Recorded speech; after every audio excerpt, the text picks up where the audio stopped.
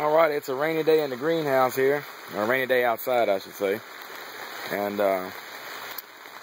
wanted to show you the video of the completed greenhouse that the blog had an entry on earlier.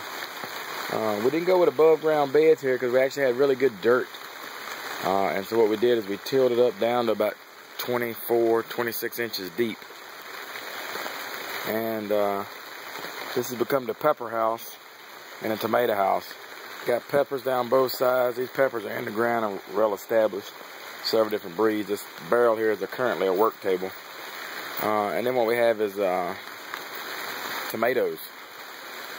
These tomatoes obviously grow up. We'll have string for them to hang on to up. Got a vent back there that we're going to mount a fan in here shortly with the original plan. But now we're going to take and drop out that framing, and we're going to extend this greenhouse out 40 more feet and put the fan down there instead of establishing another greenhouse elsewhere. If you look through that window way down there, you'll see the corner post of the goat pasture pen that we recently put up.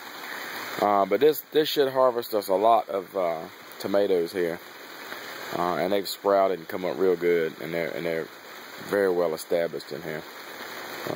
Greenhouse 3 was going to be put up today, but as I'm fairly sure you can hear on the video, the rain is steady enough that's not going to be a good option.